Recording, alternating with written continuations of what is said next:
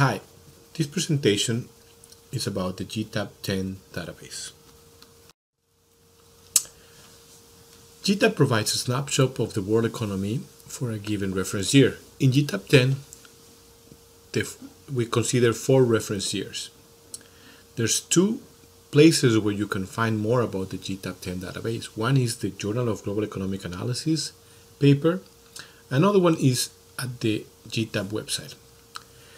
So in essence, the GTAP database combines input-output tables with international datasets of macroeconomic aggregates such as GDP and GDP expenditures with balanced bilateral trade of products and services with energy data and protection data such as import tariffs.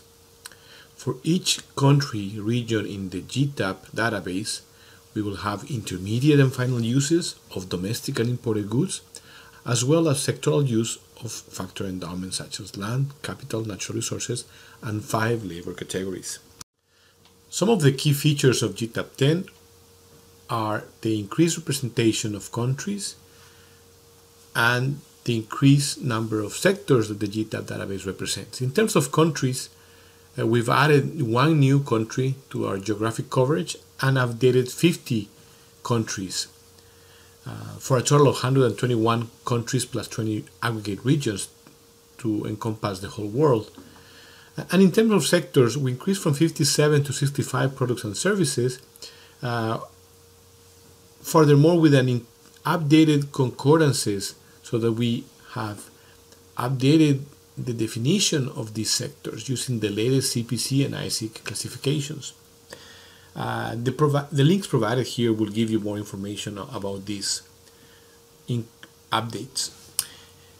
Another methodological update is that we're now using improved international margins as explained by the paper of Nuno Ledesma and Nelson Viloria in the Journal of Global Economic Analysis.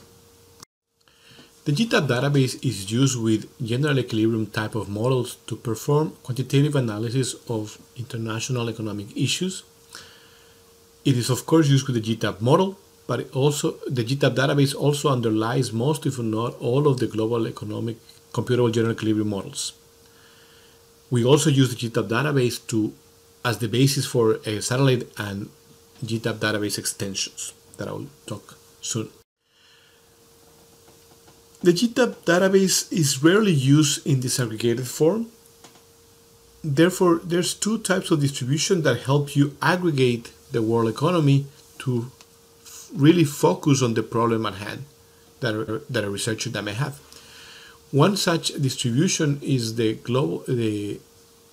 GTAP AG. It's a graphical user interface that works with Windows, and a command line option called FlexAg.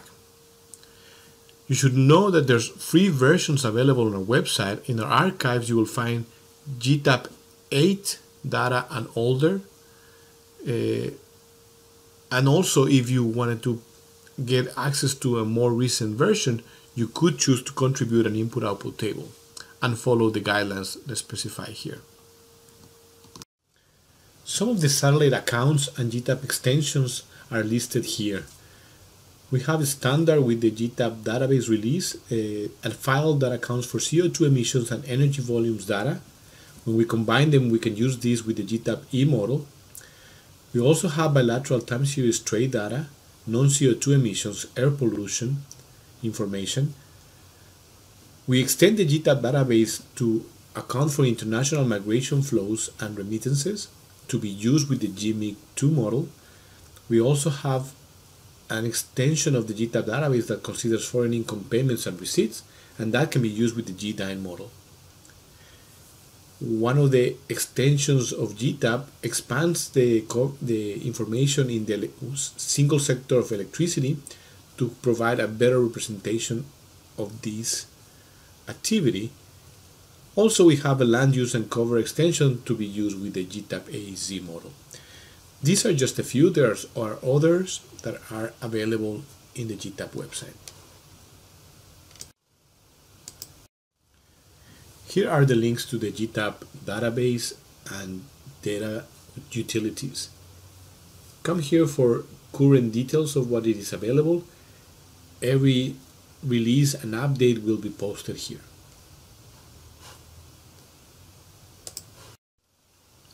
Thank you for watching this short video. If you have any questions, please send them to the GTAP mailing list or GTAP support.